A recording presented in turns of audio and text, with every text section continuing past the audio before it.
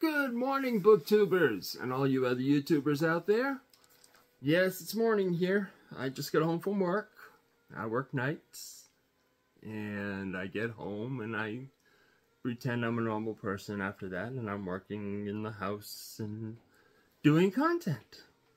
It's time to do content. So, I want to take just a quick second to say thank you for all the new subscribers. I've had a batch of y'all over the past month just really come in there, and I want to welcome you and thank you. All my subscribers are wonderful people. I enjoy your company. I enjoy your comments and responding to your comments. I enjoy it when you give me a thumbs up. I enjoy all that stuff. And it's nice to have subscribers. It really is. It just, it feels good. So thank you for helping me to feel good. Today, I'm doing a tag. It's the 2024 Mid-Year Freak Out tag. And, I don't know that I'm really freaking out. Oh yeah, I am freaking out. I found myself freaking out the other day when I was looking at all the books I have that when am I going to get to these, and do I even really need to bother to buy more ever again? Well, yeah, I do, because I'm doing series and I don't have the entire series. So yeah, at least in that sense, I'm going to have to buy more. And like, I want to finish James A. Michener, and there's a couple of his I still don't have, so I'll have to buy those. But I think my book buying is about to take a real low ebb there. So anyway, the 2024 Mid-Year Freakout tag. I was tagged by Big Al Does Booktube. And if you haven't seen his channel, you need to go check it out. It's a great channel. He does some wonderful content. And he graciously tagged me in this, and I'm so glad he did. Okay, so let's jump in and start. Number one, the best book you've read in 2024. That was a tough one, and I finally narrowed it down to 3 that at this point could be my number 1 book at the end of the year. And I don't know which of the 3 to say is the best book I've read so far. So I'm going to say all 3 of them. First off is I started the year with 2 of these. What a great start to the year. And those were The Andromeda Strain by Michael Crichton. Then there's The Hunger by Whitley Strieber. And in a completely different vein, later in the year, I read Go Tell It on the Mountain by James Baldwin. And all 3 of those books, in different ways, all got 5 stars on Goodreads. And we've got a sci-fi thriller, we've got a horror thriller, and then we've got Go Tell It on the Mountain, which is about as cerebral as it gets. So even as I'm talking about this, I'm thinking I know which one is going to, at this point, if I had to do it at this point, would be my favorite book of the year. But we still got half a year to go, so we'll see. So anyway, those are the 3 that are the current contenders. The Andromeda Strain, if you don't know about it, is about a disease that gets into Earth's atmosphere by a probe that crashes. And The Hunger is a twist on the vampire trope. It gives it a new original feel to it. And then Go Tell It on the Mountain is just a beautiful book about a young boy growing up, son of a Pentecostal pastor, and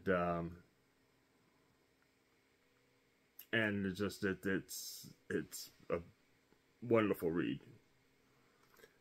Next, number 2, best sequel read in 2024.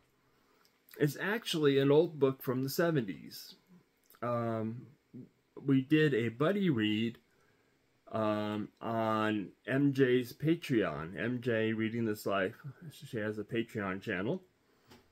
And every month there's a buddy read. And we did Love Story by Eric Siegel, which is a classic of the 20th century. And it was just as wonderful as it was when I read it back in the 70s. But I'd never read the sequel, so I finally, after reading Love Story for the, I don't know, third, fourth time, I finally read Oliver's Story by Eric Siegel, and was very pleased with it. I thought it was an adequate, more than adequate, sequel. It didn't wrap up the story. But you know how when you get to an end of a book and you wonder sometimes, what happens next for this main character? And that you were able to find out in this one. And a third book would not have been amiss if, you know, Eric Siegel has passed away. But yeah, a third book wouldn't be too bad to know what happens next, because it had kind of a grim ending. Number 3, a new release you haven't read, and that is You Like It Darker by Stephen King. It's out, and I don't even have a copy of it yet, but I will, and I will read it, just not yet. It may even be a 2025 read. But yeah, that's a new release from this year that I haven't read yet. You Like It Darker by Stephen King. I've heard wonderful things about it over BookTube and some groups I'm in on Facebook. Everybody's just raving about it. That it's one of King's best, and I'll be looking forward to seeing if it measures up. Number 4. The most anticipated read for the second half of 2024. For me, this is a book called The Demon of Unrest by Erik Larson. I'm a history buff, plain and simple. I'm a history buff. One of my favorite times of history is the Civil War here in the United States. And this book apparently starts off with Lincoln's election to the presidency and takes it to the Confederate attack on Fort Sumter and all that involved. And I haven't read anything by Erik Larson yet. And he's written a number of books that have intrigued me by their descriptions and their titles. And I really need to start reading his books, assuming I like the first one that I read. You know, maybe I'll go on to a second one even if I don't. But I really think I'm going to like his books. And that one will probably be the first, being that it is about something I'm interested in. So I forget when it's coming out. I didn't jot it down. Sometime in the autumn, I believe. The Demon of Unrest by Erik Larson. Number 5, my biggest disappointment in 2024 so far. That one was a heartbreaker for me. It was Sons and Lovers by D.H. Lawrence. I'd seen the movie, I don't know, 20 years ago, maybe even longer than that. And I loved the movie. I thought the movie was just wonderful. And I was so looking forward to reading the book. And I finally put it at the top of the TBR. And I read it. And it was one of the most boring books I've ever come across. So I was a little disappointed in that.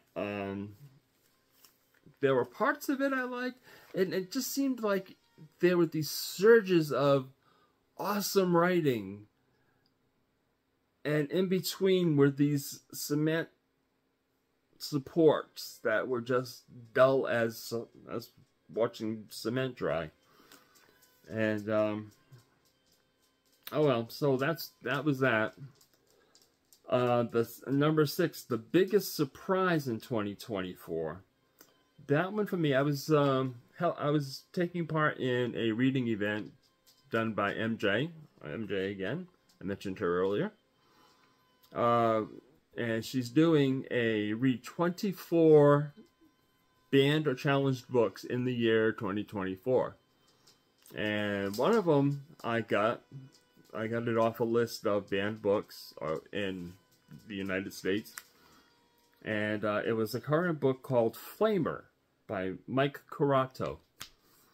And it was the biggest surprise of 2024 in that it was a graphic novel, which I didn't realize going into it. But once I got it, it's like, okay, well, let's read it. I had avoided graphic novels like they were herpes or something. I could not wrap my brain around all these people who loved graphic novels, and like, it's a comic book by any other name.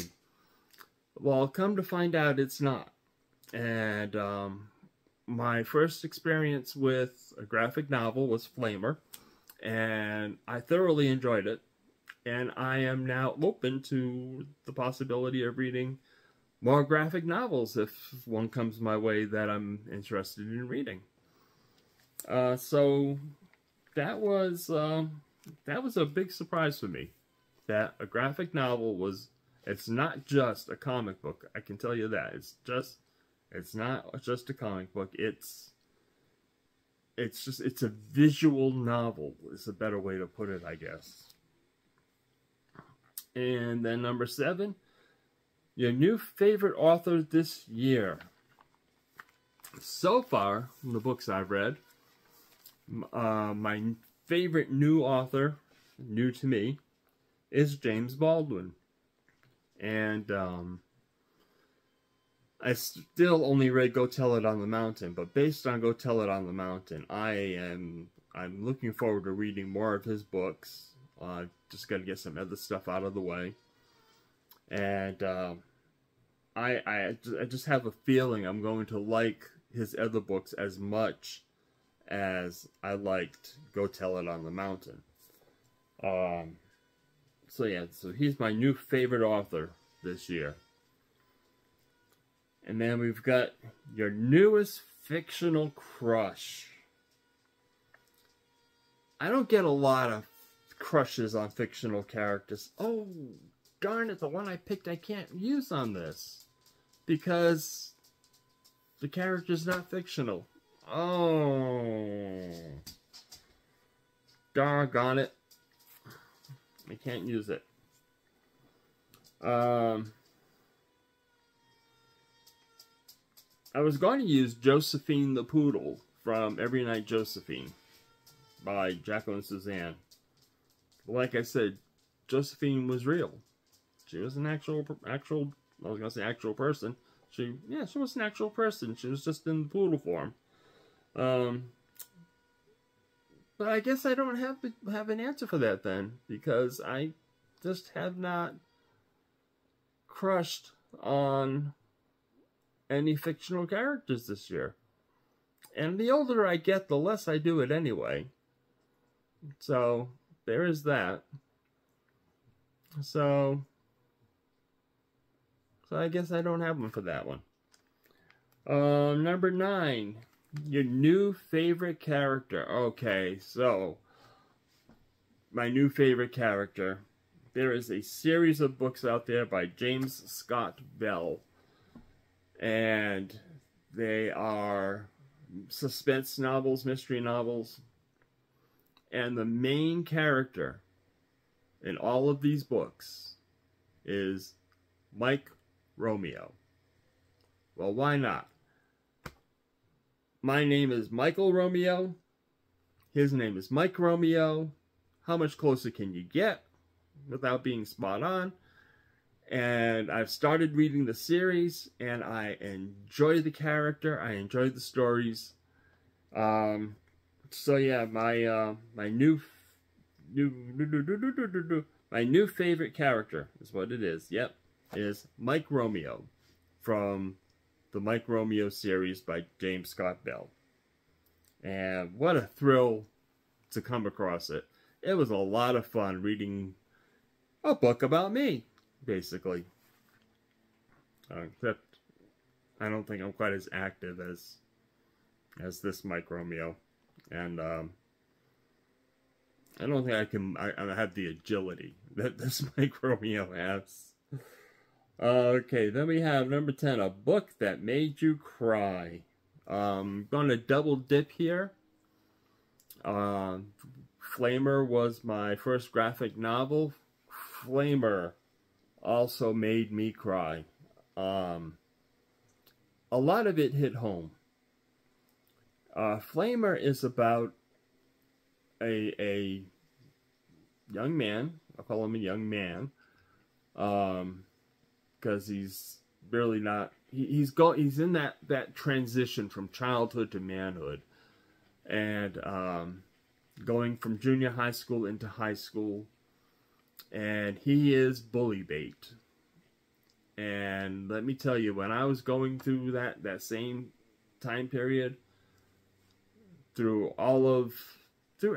elementary school through high school, I was bully bait. And I was able to relate to this character in a lot of ways. And it gets to a point, and this is a bit of a spoiler in case you want to speed ahead a little bit. It comes to a point where the main character actually takes the steps to commit suicide. Not something I did at that point in my life, but I did think about it. I was a candidate for eventually taking the step of trying to kill myself, because being bully bait is a horrible life. And I know some people, just say, oh, just suck it up. No, let the bullies suck it up, because they're the ones that are just, I can't imagine what kind of adults these bullies grow into. I really don't. Anyway, off that soapbox. But yeah, that book made me cry because I was able to relate to the main character. Mind settling down? Come on, settle down. I could use the neck rest. No? You're just going to stand on my shoulders? Oh, we got Toby here, in case you didn't notice. Toby's an old man like me. He is, what, 15 years? You doing okay? He's arthritic, hard of hearing, and still lovable as can be. Just lovable. Anyway, back to this. Flamer made me cry. Okay. 11. Book that made you happy. Okay, so I can use this one now. I was going to double dip on this one too, but it turned out I couldn't use it. But a book called Every Night Josephine by Jacqueline Suzanne, and it was a book all about her experiences buying and raising a poodle. And the book is an absolute delight. You cannot read this book and not be happy. It is just such an upbeat book. Josephine is a character all her own, and you'd see why I would pick her for a book character that I would crush on when you read it. It's by Jacqueline Susann. Came out in the 1950s, I believe. For those of you who are new to my channel, in case you don't know, the 20th century is my focus, the place I like to live in when it comes to books. I read older books, I read newer books, but the majority of what I read is 20th century. If you go back and watch some of my videos, you'll see very often I will just tout the wonderfulness of 20th century fiction. Okay, so, book that made me happy every night, Josephine. Number 12, your favorite 2024 book to movie adaptation. And here I dropped the ball. I haven't been watching television. I haven't been watching movies. I don't know what's been adapted. I mean, I kind of know. I know they did a new adaptation of Shogun, which I hear is wonderful. But I haven't seen it, so I can't really say it's my favorite because I haven't seen it. I understand that they've done a new version of Dune, and they're doing it in chapters, basically. Like they did Lord of the Rings and The Hobbit. But again, I haven't seen any of the new Dune, so I don't know if it's good or not. So unfortunately, I cannot give an answer to this question, because I've just been paying attention to books instead of watching stuff.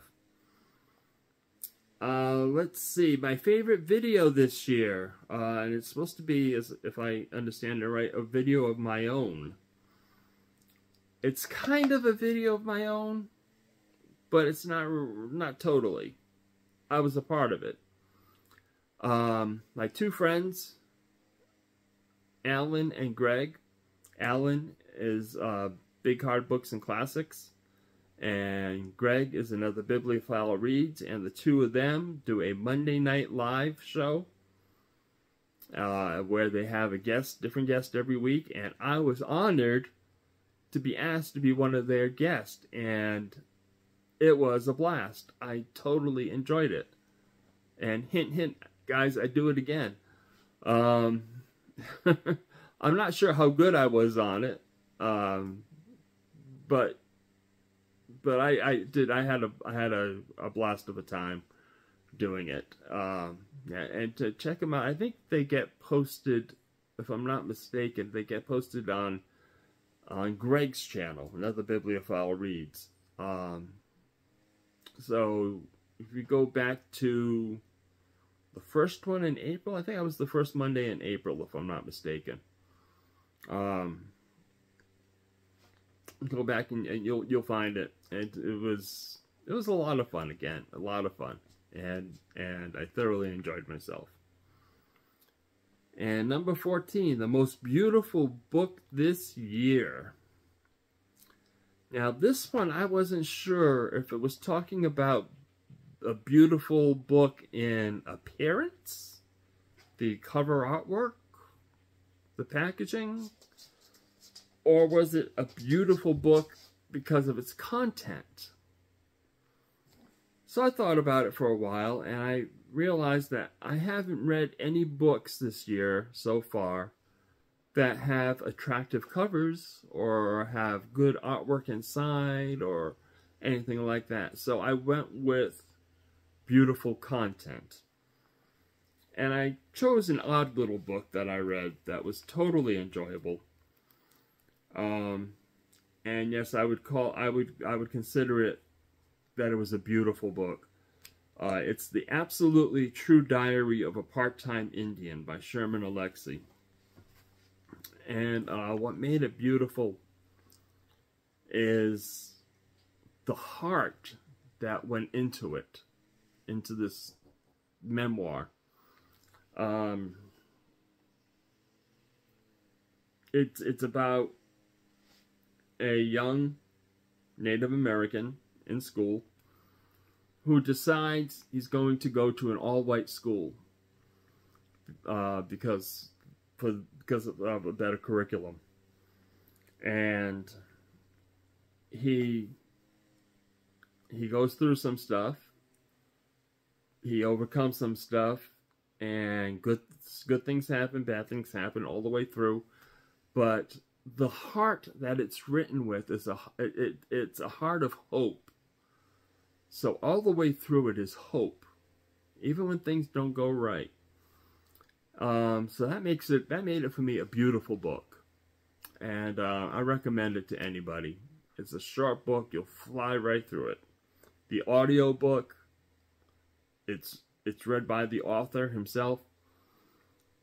The audio book is a treat, absolute treat. And then finally, number 15. What books do I really need to read before the end of 2024? I came up with one. I know there's a lot that I want to read, but I really feel the need to read My Name is Barbara by Barbra Streisand. Reason being, when I was 12 years old, there was this local station that played old movies, and this wasn't really even an old movie at that time, but and it was a weekly thing every Sunday night. And even though it meant I had to stay up late to watch them, my mother gave me the blessing and said, just make sure you get up for school in the morning. And so I could stay up, whatever movie was playing, I could watch it, and I watched whatever was playing because, one, I love movies, still do love movies, and two, it meant I could get to stay up late. So I stayed up to watch this movie called Funny Girl, and I didn't know a lot about it.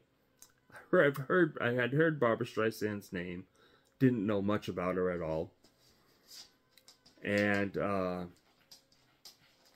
that movie started, and I swear 10 minutes into that movie, I was head over heels in love with Barbra Streisand.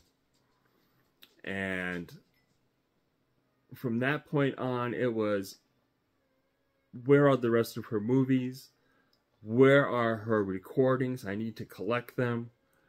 My allowance went to many Barbra Streisand records. And anytime there was a movie on television that was a Barbra Streisand movie, I was in front of the screen. I would beg for the TV if it conflicted with something somebody else wanted to watch. I would just, it was like, you know, I'll do your chores, you know, for my sister. I'll do your chores. I'll wash the dishes. I'll do all kinds of stuff. And or if it was my parents, it was like, I swear, I'll chop enough wood for the winter. And, you know, anyway, I loved and still love to this day Barbra Streisand.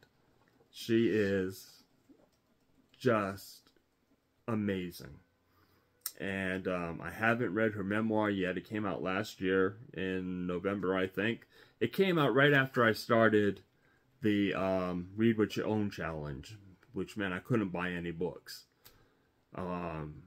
So I'm now over that, and I don't think I'm going to buy it though, because that's a big book, and these arthritic hands holding big books sometimes can get a little difficult. But I am going to get it from the library. The library has it, and I can just read it on my tablet. I also considered getting the audiobook because she reads the audiobook, but if I got that from the library, it would be a 2-week limit, and I don't know if I could get through a book this thick. It's over 1,000 pages, guys.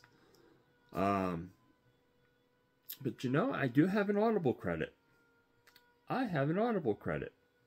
I can get Barbra Streisand memoir, My Name is Barbara, on audiobook. And I can tag team the audiobook and the library book and get through it that much faster. Wonderful idea. Thank you all for giving me that idea. See, that's why I love subscribers. Okay, guys, that's it. That is the 2024 mid-year freakout tag. And you know what? This just shows that I have become such a rambler because I'm over 30 minutes again. And Big Al, I think, took 15 minutes to do this tag. But there you go. There you have it. Check out my friends' channels. I'll put them in the description. You know, I mentioned MJ. I mentioned Alan at Big Hard Books and Classics. I mentioned Greg at Another Bibliophile Reads. And, of course, Big Al does BookTube, who tagged me in this. Oh, and I have to tag people. I should have brought a pen. I don't have a pen. But, okay, yes, I do know who I want to tag. Okay? I want to tag Jolene at Bookworm Adventure Girl. I want to tag... Yep, there we go. Drawing a blank. Hold on just a second. Okay, I'm back. And I've got the people that I want to tag. I got them. I just had to look them up to know. I knew who I wanted to tag, and I just couldn't come up with their names. I did work all night. I really did. And when you work third shift, sometimes your brain goes on vacation. But I'm doing Jolene at Bookworm Adventure Girl. Pick your pop culture poison. Guys, if you haven't checked out that channel, check it out. It's a hoot. I thoroughly enjoy it. Reading Ideas, who is someone I'm newly connected with and would love to learn more about. And tags are a great way to do that. Kelly at Books I'm Not Reading. I've known Kelly since about the time I started on BookTube, and she is a treat as well. Just love her content. I'm going to do Greg and Alan, both of them that I mentioned, who do the Monday Night Show live. They may have already done it, though, and that's a possibility, because they're really popular. They may have gotten tagged in this already. I want to tag Book Chat with Pat as another channel I've started following in the last few months, I guess it is. And also in the last few months I've started following Rainer Reads Stuff. And again, both of these, Pat and Rainer, they are a delight to watch. All of these people are. I wouldn't be friends with them if they weren't. So check them all out. And remember to check out Big Al, does BookTube. He's the one who got me into this.